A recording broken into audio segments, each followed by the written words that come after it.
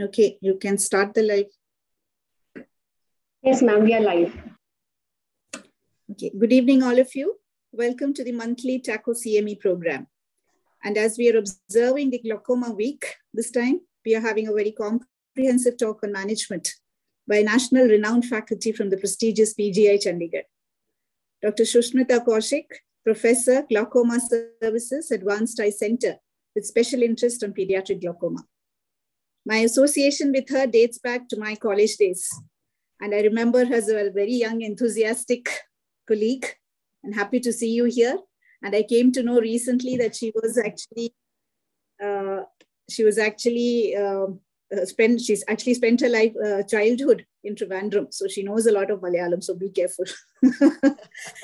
Dr. Jayashree here, who is our member now, colleague and a consultant at Narayana Netralaya in glaucoma. She was instrumental as introducing me to Dr. Sushmita again, so that we can meet after such a long time. So Dr. Jayashree and Dr. Radharamanan will be chairing this session. And I must thank both of them, Dr. Jayashree as well as Dr. Sushmita, for responding so quickly to this program. Thank you both for coming in and helping us out. And Sushmita, welcome. I don't think you've been in Thrissur, so welcome to Thrissur and TACO. Thank you. Thank you. So Dr. Jayashree and Dr. Radharamanan, please take over, and let me invite Dr. Grishma to kindly introduce our speaker. Grishma? Yeah. Am I audible? Yes, yes, you are. Good evening, everyone. It's my great pleasure and privilege to introduce our eminent speaker for today, Dr. Sushmita Kaushik. She completed her MBBS from Delhi University. She joined PGI Chandigarh in 2004 and is currently Professor Advanced Eye Center there. She was a former Secretary of Glaucoma Society of India and former Pediatric Glaucoma Society.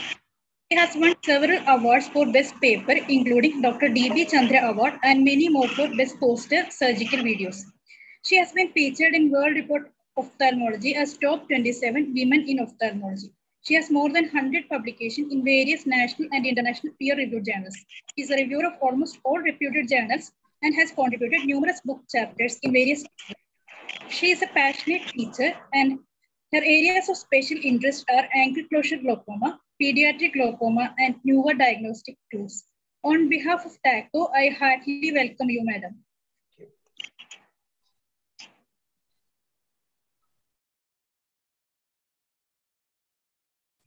So thank you very much. Should I be sharing my slides? I'm very, very happy to be in Thrissur, even virtually. Should I start sharing? Yeah, start with it. Okay. Right. So is that visible now? Yes, yes. Yeah. Okay. Right. So when Dr. Sudha actually, it was a pleasant surprise to have a contact with her, and I thought I would just do an overview since it's the World Glaucoma Week, and just nuggets of what we do day in and day out when we have patients with glaucoma. So the outline today will be focused on effective screening, on diagnostic tools, and a few management protocols. So why must we bother? There are an estimated 12 million people, it must have gone up to about 15 to 16 million by now, affected by glaucoma in India, and the majority of whom are underdiagnosed. And even in developed countries, it's estimated that half of glaucoma sufferers remain undetected. And by 2020, it was expected to be 16 million, and I think we must have crossed that by now by leaps and bounds. So how can we change the scenario? The major element of glaucoma strategy is case detection. Use the opportunity to detect at least the obvious glaucomas. That's all that's required. Clear-cut cases with established functional loss remain undiagnosed, and that's our problem. So I'm quoting Dr. Ravi Thomas, who's our guru in many respects, and he made no bones about saying that a comprehensive examination is not being performed as a routine. And excuses for incomplete examination, and I quote, is a poor developing country groan, or a cost of slit lamps, applanation, tonometers, and diagnostic lenses moan. And Dr. G. Chandrasekhar at one GSI meeting famously said that if you have the money and the electricity to buy a microscope and a phaco machine, Then you have the money and the electricity for applanation, tonometry, and the slit lamp. So what do we have? We have in our armamentarium the intraocular pressure, the optic nerve head, a gonioscopy, and a visual field examination. The current practice is to use the non-contact tonometer for screening, though it's less reliable. So the rule of the thumb is that it's prudent to check for any high intraocular pressure on Goldmann applanation tonometry, and we usually take that as more than 20. As a caveat, we do not diagnose or manage glaucoma on non-contact tonometer readings, and it's a population screening tool to pick out the ones at risk. Why is gonioscopy important? It's important to remember that Asians will represent 87% of those with angle closure glaucoma, and 91% of people bilaterally blind from glaucoma are due to primary angle closure.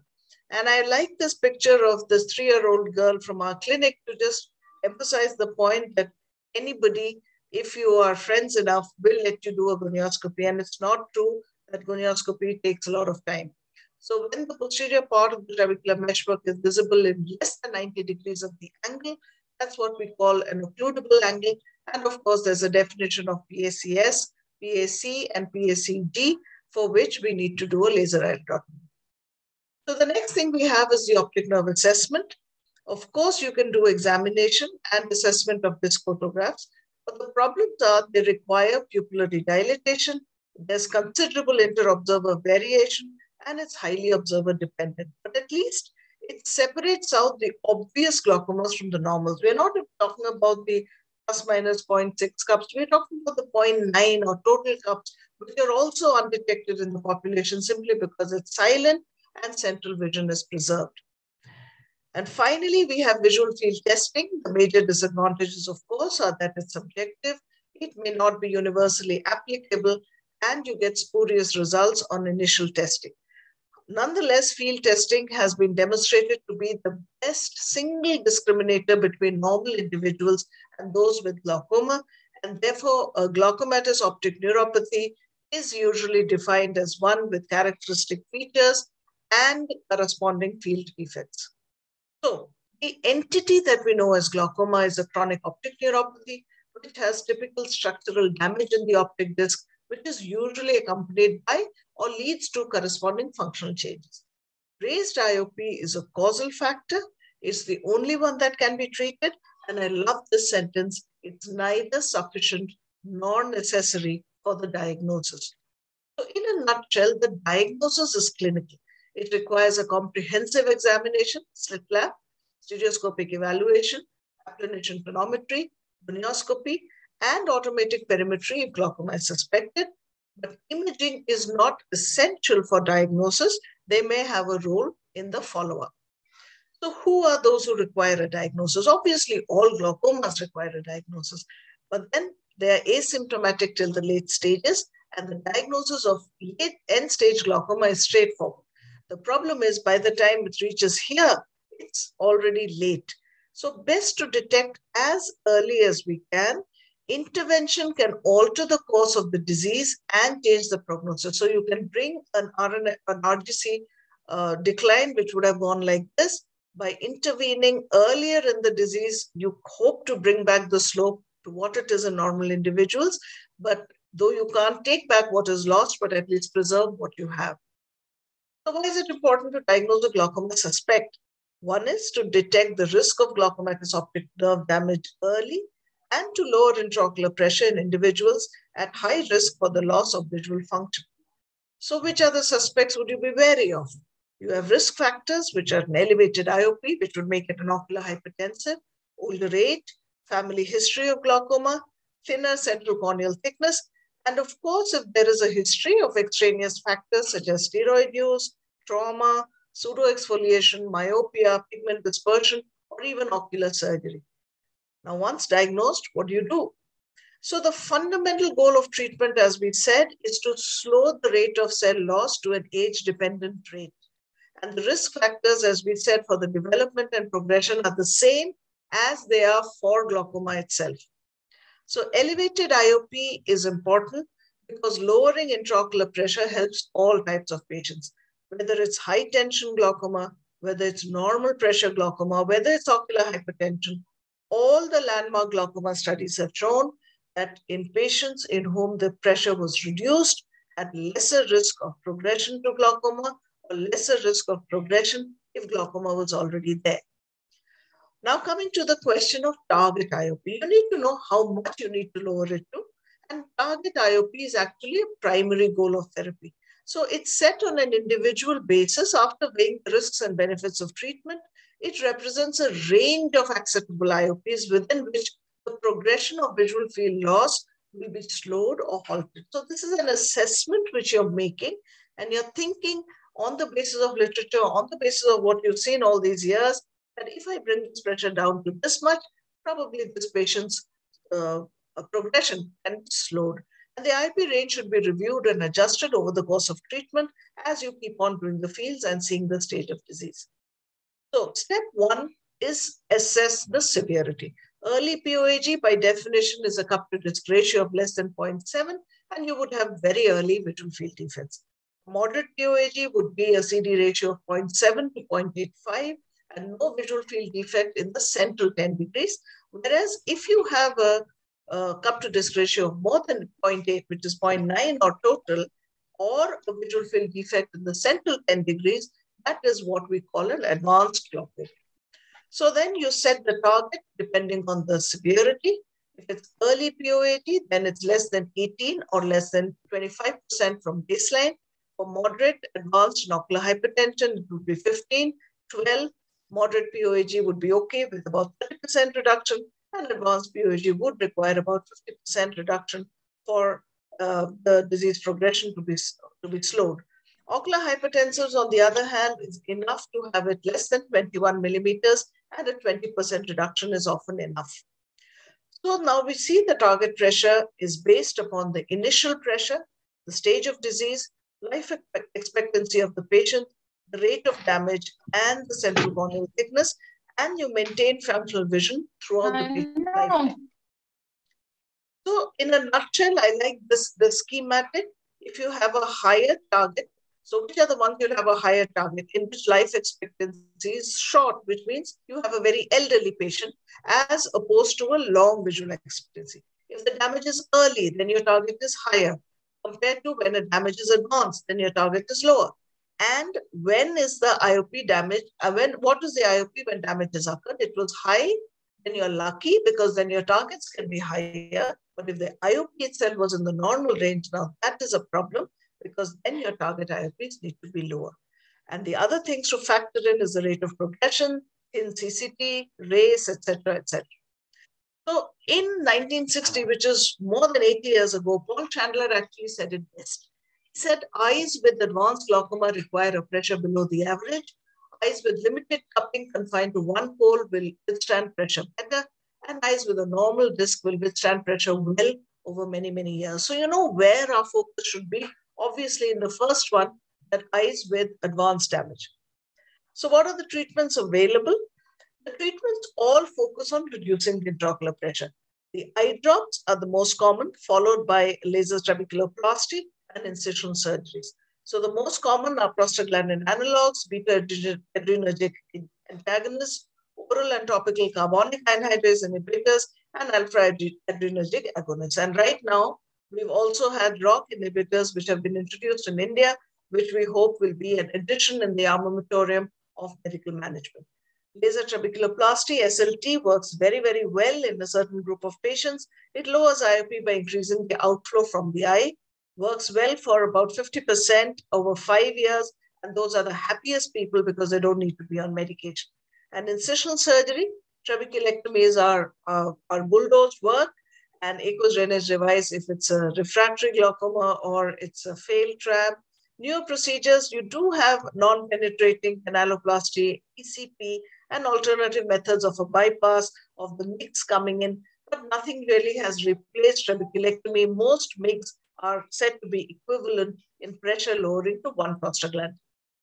So overall, what do all these medical treatments, how do they fare? There's a strong evidence from 50 trials, this is a systemic review, which finds that as single agents, PGAs are the most effective at lowering IOP. So there's no question of for India or for India, the best drug is a beta blocker. No.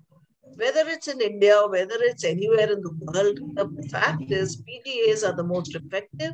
They appear to be similar in their ability to lower IOP, so there's not much between them, and they lower IOP more than the other agents. So I'll just give a quick comparison.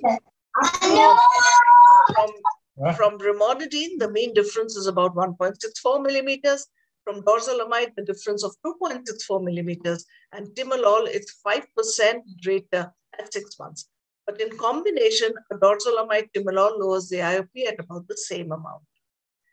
So the other thing is the surgical intervention. Laser trabeculoplasty is a kind of surgery. With regard to incisional surgery, TRAB more effectively reduces IOP than non-penetrating surgeries, and intraoperative MMC enhances IOP reduction when used with TRAB, but not when used with other surgical methods. So this really is our standard trabeculectomy, which is a gold standard. We usually use a clear corneal traction suture rather than a superior rectus, which we used to earlier. So this preserves the superior rectus, it inhibits bleeding, there's no bleeding here, and it gives us very good exposure as well. So this is how much the exposure we get. Usually Fornix-based flaps are the norm.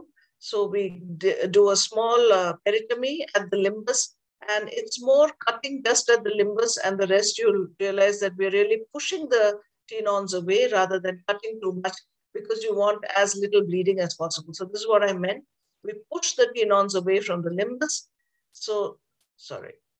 So the next thing we do is very, very light cautery, only on the blood vessels, taking care that scleral shrinkage doesn't happen too much. But you do want a bloodless field for you to be making your scleral flap. And then that is the standard scleral flap that is made. I use triangular flaps, but they could be rectangular, they could be any shape, it hasn't really mattered. We try to keep away from the limbus because you have the limbal stem cells there, and the conjunctiva heals much better. I use a crescent blade now, but I used to use a 15-number knife, which worked just as well.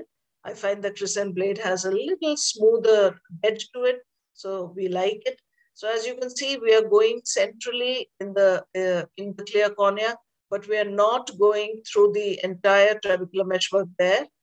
Now, this is MMC. This is Peng Hog's technique of the safer surgery system of Moorfields, where it is into the fornix, large sponges, and we take care that we don't really put the MMC near the edge of the conjunctiva. So once that's done, this is a small trick that we do. We score the limbus a little bit, make it raw, so the conjunctiva sticks very well, and we haven't had conjunctival retractions and leaks ever since we did that. I like putting a paracentesis. Each surgeon has their own preference. A paracentesis is parallel to the limbus and a long tunnel. It's nice to inject pilocarpine and constrict the pupil. And also in case I need to put in viscoelastic, because you don't want hypotony at any cost. And at the end of the surgery, it's a nice way to flush the anterior chamber and to flush out the debris. So you can see the pupil has nicely constricted here, a little bit of air bubble, that's all right. So it makes it better because the iris is out of the way. One stab incision, I usually use a Kelly sponge to make the sclerostomy, but a Vanna scissors will work as well. So whatever one is comfortable with, usually 2 to 3 punches of the Kelly sponge is enough, and then a PI, and that's about it. You can see how stable the anterior chamber is, and that's it. And then you just suture it. We use releasable sutures all the time. It has made the post-operative management of trabeculectomy bleb so much easier because of that, and we can do tight suturing with this. So I'll just move it a little forward. So here you are. That's the releasable suture being put in. This is what I do. I make a shoelace here, and I take the bite through the clear cornea so that the loop is there next morning or the next few days. This is what I was saying, flushing it at the end. So just a little bit of flush and hydrating the port, and we are done because we are sure that, so just before tightening it, I see that there is filtration. And then I use 2 wing sutures on either side to bring down the conjunctiva tightly. I don't like to do a continuous suture, but some surgeons do. So whatever suits you, this has suited us well. 1 millimeter over the cornea, and there's the PI, and that's the end of the procedure really. So you can see that if there's a additional frill, I might just cut it a little bit just to be sure that it's not too much on it, and then that's about it, because all conjunctival flaps would retract a little bit. So incisional surgery lowers intraocular pressure more than laser surgery or medications, and the initial treatment tends to reduce the need for medications to achieve the same IOP. So the treatments for angle closure glaucoma, now this is not a single disease, it's a spectrum. It's primary angle closure suspect, angle closure, as well as angle closure glaucoma. The mainstay is laser iridotomy across the spectrum. And once the pupillary block is relieved, this is the easiest caveat to remember. The principles of treatment are much the same as that for open angle glaucoma. So PACG has also been classified as acute, subacute, and chronic. PAC as synechial and appositional, and PACS, we do a laser iridotomy only selectively. Fellow eyes of acute angle closure glaucoma in the fellow eye, family history of angle closure, need for repeated dilatations if they have a retinal problem, one-eyed patient. And I put this right at the bottom. Poor access to regular ophthalmic care is not a nice indication for doing LI, but then that's what we usually do. So coming to drainage devices, it's an alternative surgical approach. It draws aqueous out through the drainage tube away from the eye. The valve GDD is the Ahmed, the non-valve is the Barwell. In India, we have the Orolab aqueous drainage implant, which is on the same principle. There is also the Molteno, which is not available in India. So this would be the real potpourri of when I would probably do a primary tube and not do a trabeculectomy post-PK, post-PPV, post-bad cataract surgery with a lot of synechiae, neovascular glaucoma, ICE, and sometimes a lot of uveitis with scleritis in which the conjunctiva is completely scarred. So this is what the AGV is. This is my prized possession. It's a drawing by Ahmed himself when he had come to India at the Bhopal AIOS, and he sat me down and he explained the working of the valve. So I preserved this, and this is the model of the Adi 350 millimeter square. The principles are the same. An incision is made in the conjunctiva, pocket is created, the implant is placed between the conjunctiva and sclera, and the drainage tube is trimmed and inserted into the anterior chamber or the sulcus or even the pars plana at times. Now, this is something which I share with most people. Finally, the glaucoma is on the task force of the National Program of Control of Blindness. Believe it or not, before 3 years, glaucoma was not even in the NPCB, but now it is. And together with Dr. Ramanji, Dr. Pandav, ourselves, and a couple of others, we've made this information sheet on glaucoma management, which is a snapshot, and it's easy. We encourage everybody, all ophthalmologists, to have it on their slit lamp next to them. So you just need to look up and see what to do, and it pretty much explains the whole thing. I'll go through it one by one. So 1 out of 20 people over 40 years is likely to be a glaucoma suspect or have glaucoma. That's the most important thing. When would you think of glaucoma? You suspect it on the basis of optic nerve. You suspect it on the basis of shallow AC or iris changes. So if the cupping is more than 0.7, asymmetry is more than 0.2, or there's a knot, please suspect glaucoma. You have a shallow AC on torchlight. This is a shadow test, and this is a Van Herix. Please suspect angle closure. Now do the tonometry. Repeat it thrice at least. If it's between 14 to 18 millimeters and the angles are open, then it's a POAG suspect. If it's a narrow angle, a PAS, then it's PACS or PAC. If the IOP is between 18 and 20, it's narrow angles, peripheral anterior synechiae, field defect, that's PACG. And if it's open angles plus a field defect, it's POAG. So for these, you need a bilateral PI, optic nerve changes and perimetry to determine the final diagnosis, and then think of a target IOP. So what next? So medications are given based on the initial highest IOP. If it's less than 25 millimeters, you just give a prostaglandin and look for at least 15% reduction in IOP. If it's not more than at least 15%, that drug is not working. Call them back in about 4 weeks, switch 1 or 2 drugs if a non-responsive. Again, look for at least a 15% drop.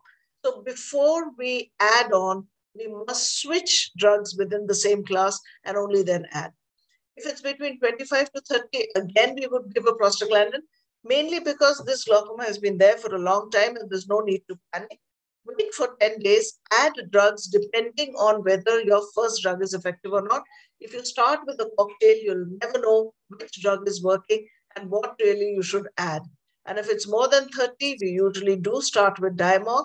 After 10 days, add Brimonidine or carbonic anhydrase along with the initial ones, and then look at the target IOP and probably start looking at surgery depending on what the discharges are like.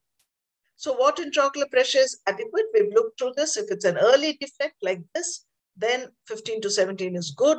If it's a moderate defect, then you need to be lower at 12 to 15 millimeters of mercury. But if it's a severe defect like this, a 0.9 cup and a 10-2 being compromised, then you need to be in really low teens. So what next? Review and revise all the time. Increase or decrease depending on the stability of the disease. If target is not achieved or there's progression, or you think that the socioeconomic status is not going to let him continue with medical management, please consider trabeculectomy or referral to a center where trabeculectomy is done. These are the principles of trabeculectomy that I've just shown you. I can't not bring my babies in because now the clinic is full of their laughter. I have babies coming preterm, babies coming a couple of hours old. We operate all of them. We hold their hands until they grow up, go to school. And some of them don't want to go back into the adult clinics, even though they've become adults. So just a snapshot of what we do. This is the typical, you can see the vernix caseosa is still there. So this is a couple of hours old. They come with acute glaucomas or acute hydrops. Also, we operate them as much as possible, as soon as possible. When we make friends with children, they let you do anything. So this is a slit lamp. This 2-year-old is letting me look into his disc. He's letting me also do an apprehension tonometer. And I showed you that little girl who lets me do her gonioscopy as well. So we do pretty much everything with these children. The minute they can start sitting on the slit lamp, we examine them as we would examine anybody else. Most of these are on lifelong follow-up. These children are all going to school now. They came to me as babies. So to just summarize, it's desirable to detect cases at a stage where optic neuropathy is yet to develop, and there's reasonable certainty that treating this particular patient will prevent glaucoma. But that's utopian. We can't really do this. We're not equipped to tackle patients like that. What is doable is to diagnose established glaucoma at a stage where treatment can prevent blindness in the patient's lifetime. That's the only thing that we can do. Hold their hands together and make sure that they don't lose more than they have already lost while they're under our care. A comprehensive eye exam is our cornerstone to achieve this goal, and a rational treatment depending on the type and the severity of glaucoma is likely to preserve the visual function in their lifetime. Thank you so much from all of us here at Chandigarh. Thank you for having me.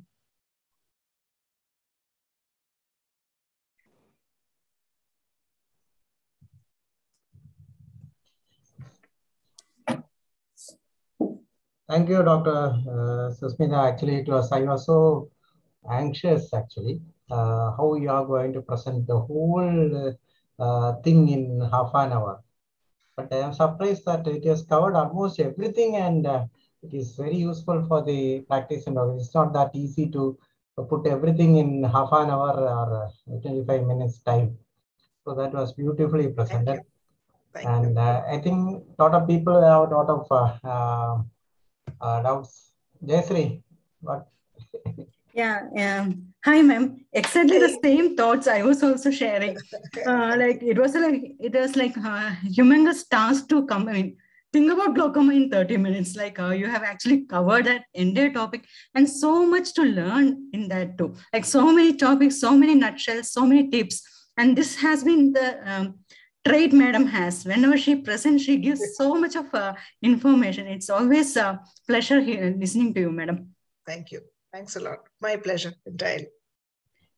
And discussing about the target IOP, yes. I think this is one point sometimes I even discuss with my juniors, because sometimes people get into an adamant stage of target IOP. So I used to tell them the target IOP is only for your beginning, and the rest of the thing as it comes.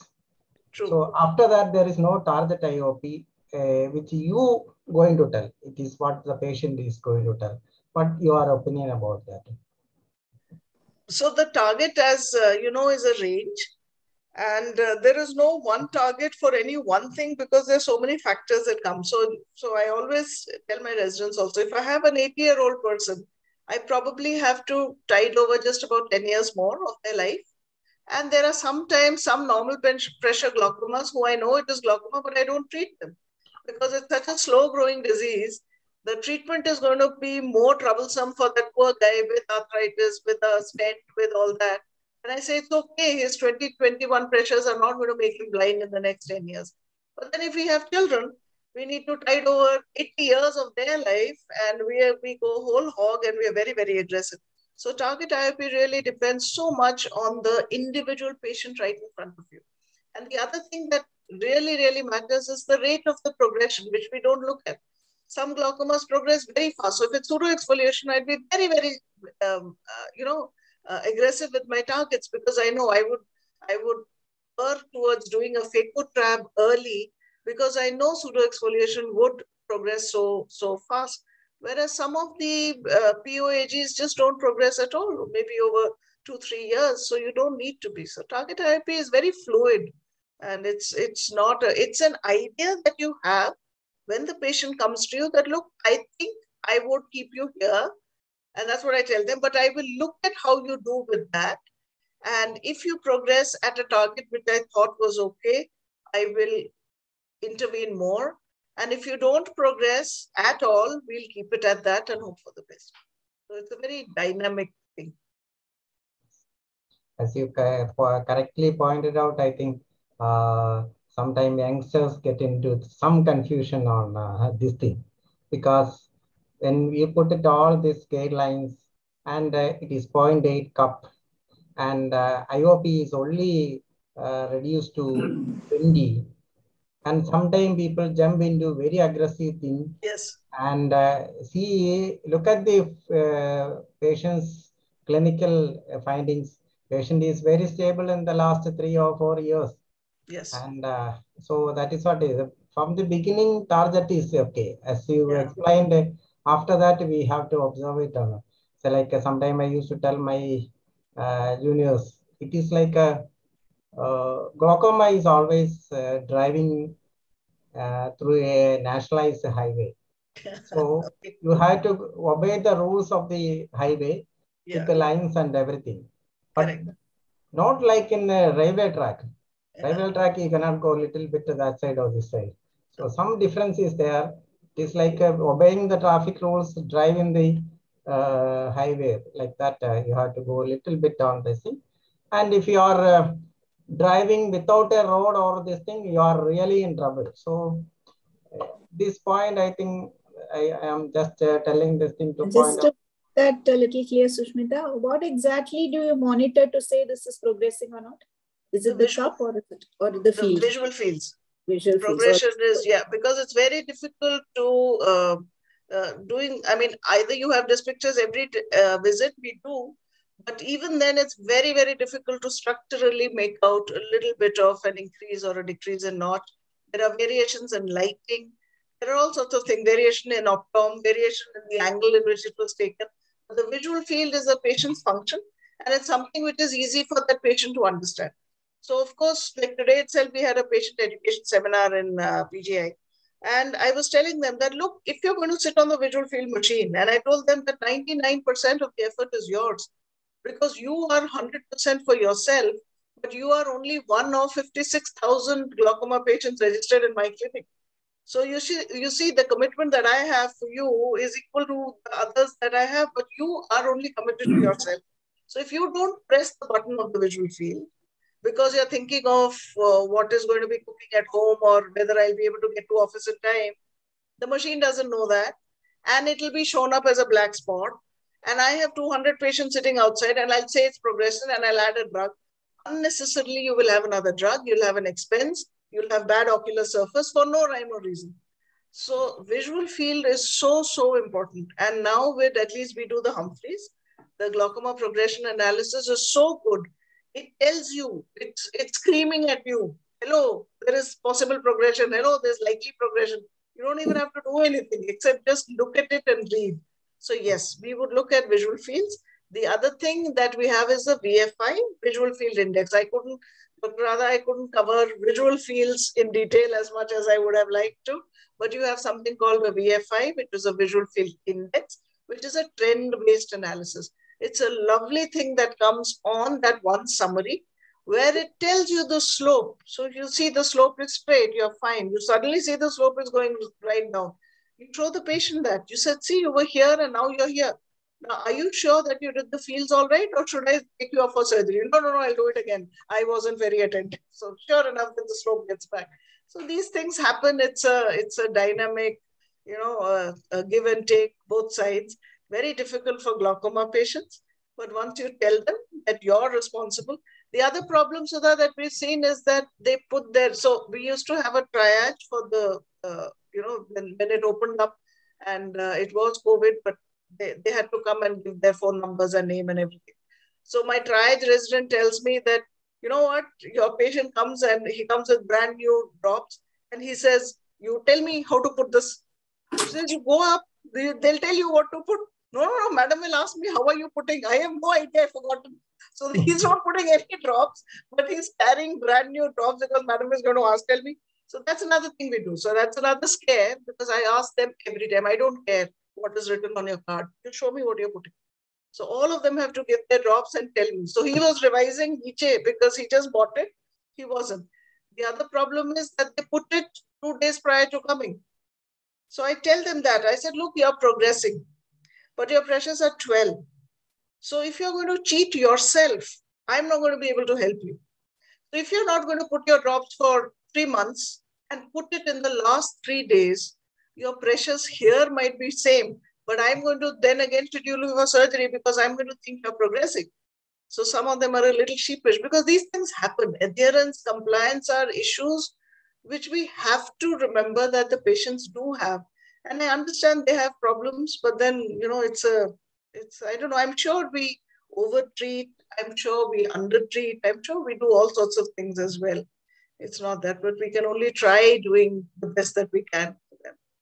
And the other thing, Dr. Radha, the other thing is when we talk of cup to disc ratio, again, I didn't dwell on that. Optic disc size, so important. You have a small disc, a 0.5 or a 0.6 cup, it's so significant because it's crowded and you're not picking up the glaucomas.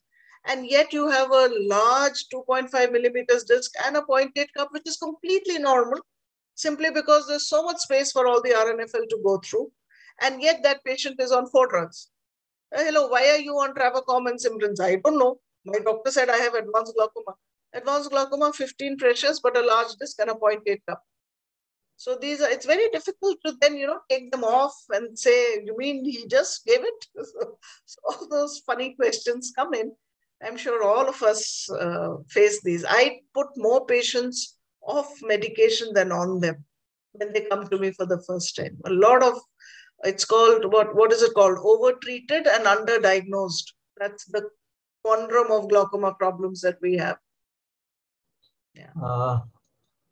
Dr. Sushmita, actually, you pointed out very correctly about this adherence of this treatment. Actually, this produces a lot of confusion in most of the cases. Actually, really, sometimes you will be ashamed that you have added another drug, and after some day you realize this happened to me many times. And when you go take the history and all this thing. Another point I want, you just told me that the field you will take it regularly and this thing. But in all this thing, you have never mentioned about the OCT. But nowadays, I will be seeing OCT, and never a patient is taken for field. So this trend is going on increasing. And what is your point on OCT based? So OCT is not something to diagnose glaucoma on. There's no question about that. But it's very, very useful for follow-up. And it's very useful to show the patient. Sometimes you do have patients who simply cannot do visual fields for some strange reason. They just don't understand. what to do and what not. So it's another handy tool I have. It's a prop that I can hold on to. Acha, theek hai, he's not doing his fields. I've tried for the last 5 times. This fellow doesn't understand. But at least the OCT is stable. So at least if there is no structural, so I use it more for a so our workflow is it's refraction and then visual field and then OCT and this picture, and then they come to me every visit. So I have OCT on every time, but the problem is that I use it just for that. If the fields are fine, I don't even look at the OCT. It's okay.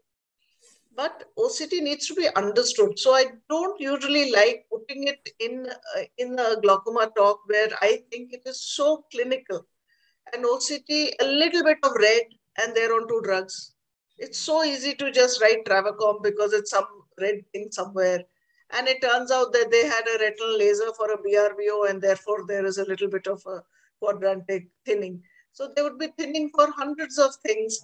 But non-glaucomatous optic nerve cupping would always be red.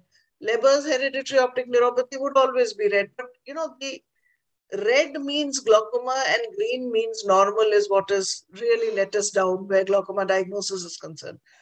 When we have optic disc hemorrhages also with RNFL defects, the OCT is green because the hemorrhage has extravasated and the silly machine doesn't know that the thickening is because of extravasated blood. But it is green and they are fine. And there are times when I say, you have a disc hemorrhage. You are glaucoma unless proven otherwise. But no, I have an OCT which is green. So that's why I don't bring this into the clinical armamentarium. Huge help, yes, but only once the doctor directs that I want an OCT for this, then not otherwise. So you are telling that it is not for the diagnosis, but not for the diagnosis at all. Big tool for follow-up. Actually, it's a good useful for follow-ups. For follow-ups, yes, absolutely, absolutely. It's wonderful. You get a structural thing. It gives you a lot of confidence, especially if the fields are not too great, and even especially in the early glaucomas, where the fields may be almost iffy and might be almost normal. So if I have an ocular hypertension who I'm not treating, I'll be very happy to know and tell the patient there is no change. So that debate is always out whether or not an OHT should be treated. And my take is if I see change in OCT or change in field, I will treat. But if there's no change, I won't. So it's very useful for the suspects, for the ocular hypertension, because their fields are usually normal. So in that subset of patients, it's very useful. But again, I don't diagnose based on OCT at all. I would diagnose based on clinical exam. Madam, do you follow the GPA of OCT? Yes. I follow both the GPA and the visual field. The GPA is the one which tells me likely progression or possible progression. So I use the GPA summary. So I have the first 2 fields on top. I have the VFI in the middle, and I have today's field at the bottom. And today's field also has the GPA. So I use only the summary page, which is transferred we have the forum software. So it's very, very useful to have that. And I have it on my computer every time a patient comes. That's why I want them to do all this before they come to me, so that I have a sense of what to do when they come. Madam, this GPA is like HbA1c. Even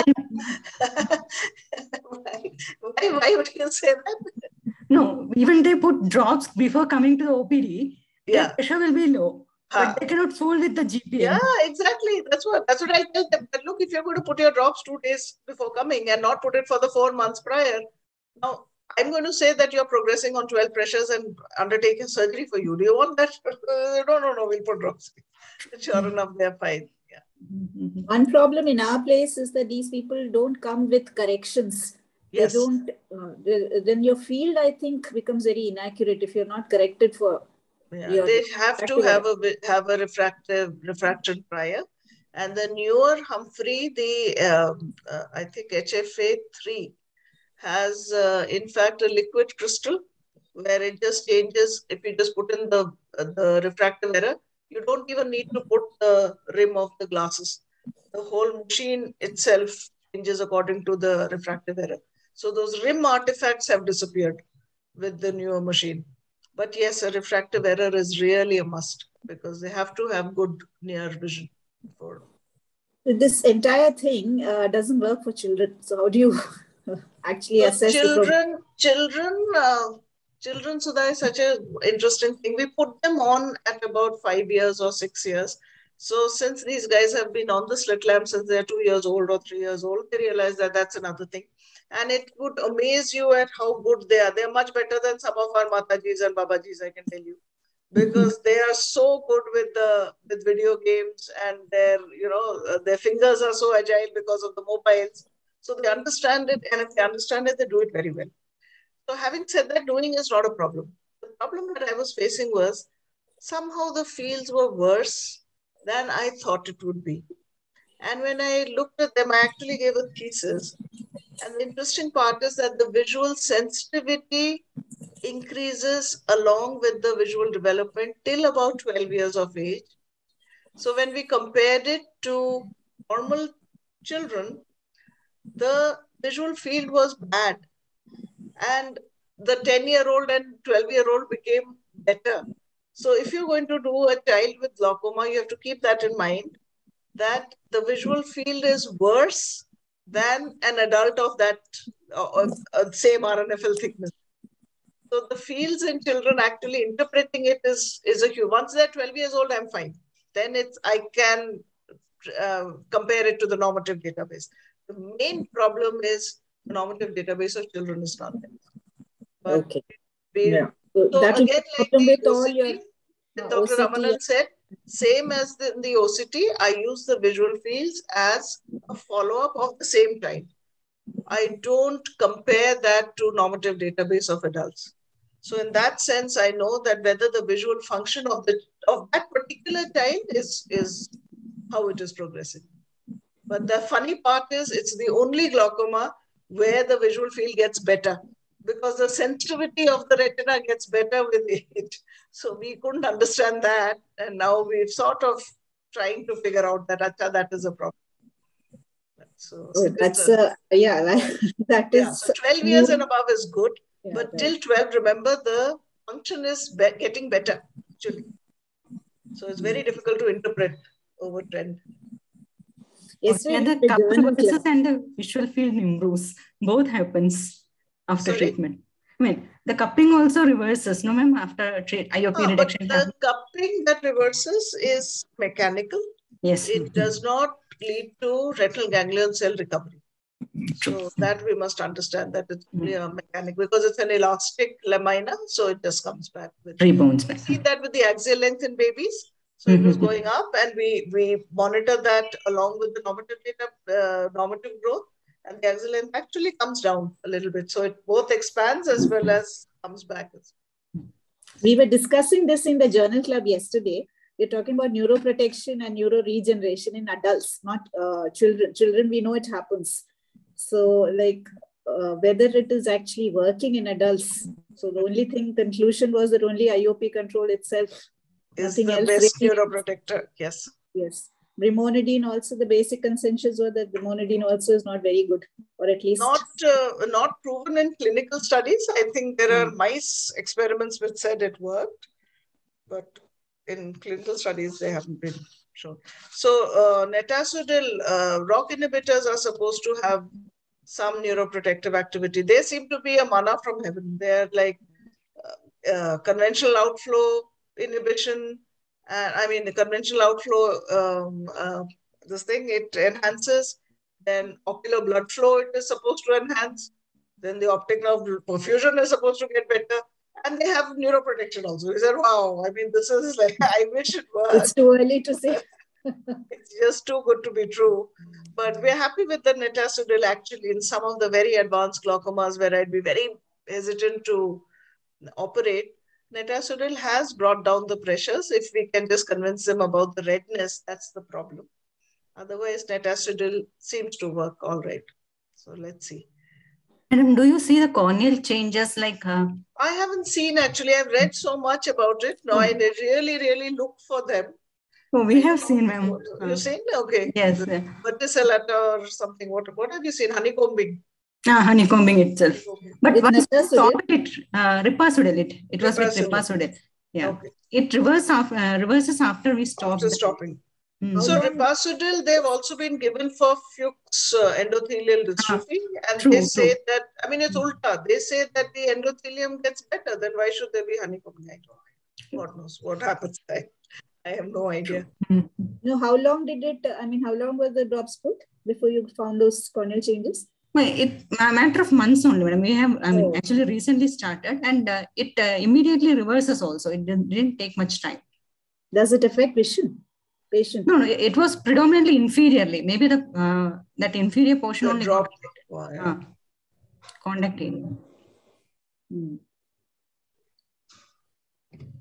Okay. Any other? Madam, one thing about the screening, it would be better if we also concentrate on the targeted screening. Like if the patients, if we detect a patient as glaucoma, immediately we ascertain that the patient bring their family members also. Correct. And ask them so that that patient now knows the difficulties with having glaucoma. And if we immediately tell them this is possible to happen in the family, there is a high chance that the family members can come immediately and they also get detected. So screening becomes more, yield will be better. True. But Jayashree, let me tell you, they feel very heartbroken when you tell them the husband is not a family. I'm not. No. It's not 100%. Family is mother, father, children, sister. So you have to specify that family means this, not your spouse. Spouse is not. Glaucoma spouse is not a family. True, ma'am. Every time we take a history, like anybody in your family has glaucoma? Yes. My husband. Correct. How worried are you about the snuff out phenomena in TRAB doing in advanced cases? I'm touching a lot of wood, Sudha, but we haven't had snuff out. Maybe because we've understood it better. We've understood that you have to avoid hypotony at any cost during surgery. So it's very tight suturing, it's viscoelastics, it's keeping the, so I think what happened with the snuff out was a differential IOP and sudden IOP lowering. If you do surgery in a 40 millimeter eye and then you put a stab incision and become 0, that is when you will have a snuff out. But now we know that. Mannitol before every surgery, get the pressures down, wait a while, give them Dimox, let the pressures come down, and intra-op, no hypotony at all. So I think we've just over time, everybody has understood the mechanics of TRAB better. So maybe that's the reason we don't see them. So with any advanced fields, you are willing to go in? Yes, of course, the heart is in our mouth and we tell them that, look, I'm seeing you. And usually they understand that because you start with the 10-2 and then it goes smaller and smaller. And I said, look, this is all that you have and your pressures are already 12. And the only thing I can do now is surgery because I want to reduce the fluctuation completely. Then they understand. So even with low IOP, you go in for surgery to reduce? Yes, because a trabeculectomy is the only one in which you can enhance outflow and get it lower than that. I don't think any medication can get it less than 13, 12. We don't get pressures below that. No, but then what advantage are you getting? So we do get pressures lower, but the main advantage is no fluctuation at all. Because it's a constant outflow that is happening. So the TRABs, even in normal dental glaucomas, the TRABs do work. And we've started giving them, for the very advanced glaucomas, I've started giving them a combination of cyanocobalamin, which the neurologists give for neurodegenerations. And somehow, I think it's wishful thinking, early days yet, no randomized trials or anything. I've just given it to the advanced ones. But they seem to be happier when they come. They said, "ठीक है." And then I wonder why it's ठीक because pressure. So maybe it is 14 only. अब ठीक है, हाँ, अब better है. Okay. How much? What is the dosage? So one tablet OD. It's Me12. So that's the formulation that has cyanocobalamin and a lot of antioxidants. I just took it from one of the neuro-ophthalmology journal clubs, and they said it has stabilized after starting Me12. So the glaucoma guys' antenna was up. Anything that is beneficial for neurology, I grab on. When I said I might as well use it. So citicoline I tried. Citicoline I didn't find anything. I don't know whether it worked or not. But So a lot of our neurologists are giving citicoline as well. Our pediatric ophthalmologists are giving it for amblyopias. They say that the lateral geniculate body apparently works better. So I said, okay, let's try that as well. These are the two. We don't really know, but we're willing to try anything that works, if it works. But this B12, I think we do have a lot of B12 deficiency, which we don't look for. So probably the cyanocobalamin is working because of that. Because I'm sure if we measured B12 levels, we would see a lot of low B12, especially up north where there's a lot of vegetarian diet. So a lot of them would be B12 deficient, I think. And I want to continue for how? Sorry, sir. Yeah. Continue for how long? Okay. Okay. Any role for neurobiome? I'm so sorry. Madam, any role of neurobiome? I don't know, sir, actually. I don't even know whether there's any role for anything, actually. I would have no problem in giving anything, but there's no evidence, let me put it that way. There's no randomized trial to say one or the other. So if it works, well, why not? Why can't we give neurobiome as well? You just pointed out that snuff is very rare in your hands, and it's a very good thing actually. I had a few cases earlier actually, like you pointed out. Sometime it due to good control, without a good control of IOP taken for surgery.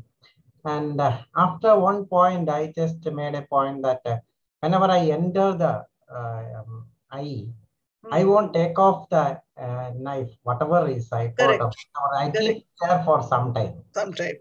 Just slow egress. Very nice. We always use a very long tunnel so that you don't go in by that, and it's always parallel to the limbus. So it's a long tunnel which goes in. The other thing is it protects against accidentally touching the lens in case they are faking. That's the other thing. But I think we've just learned it better over the years. We've learned. So, for instance, we've learned that the higher pressures post-operatively are the ones which work better. So, if you have pressures between your mid-teens, when we started off with, we used to be very happy with pressures of 5 and 6 on the first post-op day. But those are the trabs which didn't do so well as much as the now. So, tight suturing, releasable sutures, or suturolysis, or whatever. So, those things have made the trabs a little better. I think it has become better with time as we've understood it. Any other questions? And do you use pre-placed suture in flank? No, I don't place pre-placed. I use viscoelastic before punching it. So it's a formed AC and through the paracentesis, but I don't use pre-placed. So it stays, it doesn't collapse. Okay. Okay, thank you, Dr. Sushmita, for this. My pleasure. My pleasure. Thank you. Thanks a lot. Also a part of Kerala. Actually, you belongs to Kerala, I think. Yeah, absolutely. No question. I love my stay there. I've come only once after that, the GSI in Kovalam. Yeah. I haven't come after that. Yeah. You're most welcome to come to Thrissur anytime. Yeah, I would love it. I would love it. Absolutely. Next year, All India Conference is in Cochin. Welcome to Cochin. Sure. I'll be there. I don't miss any of these outings. I've been missing them last 2 years. I'll come to Cochin. Yeah, sure. Very, very nice talk, madam.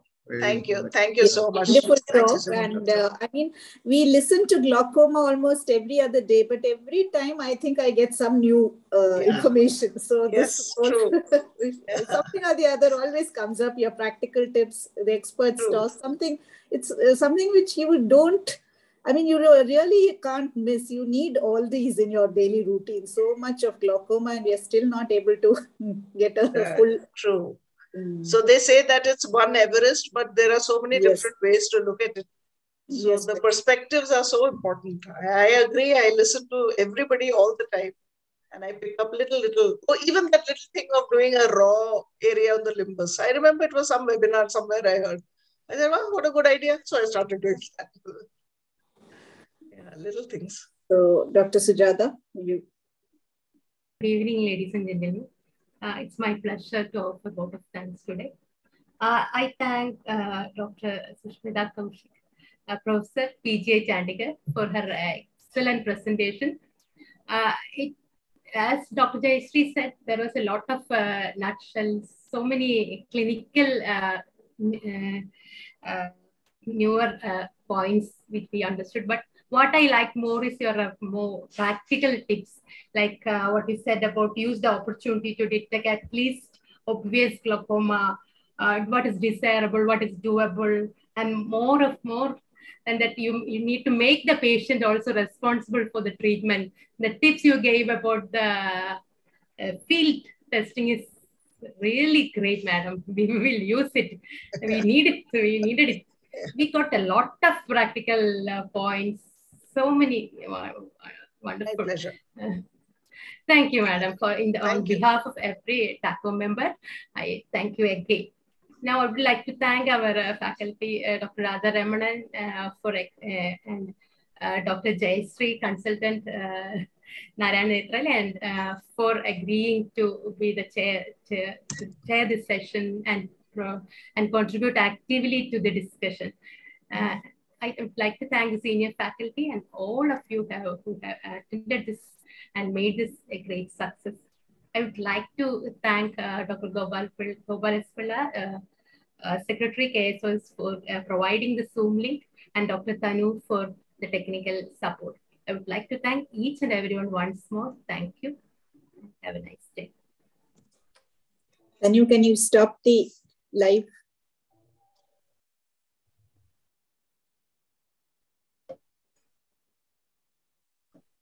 Tanu?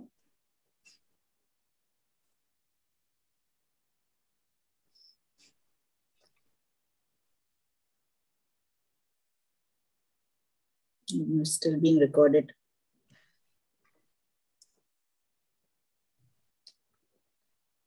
Yeah. Okay.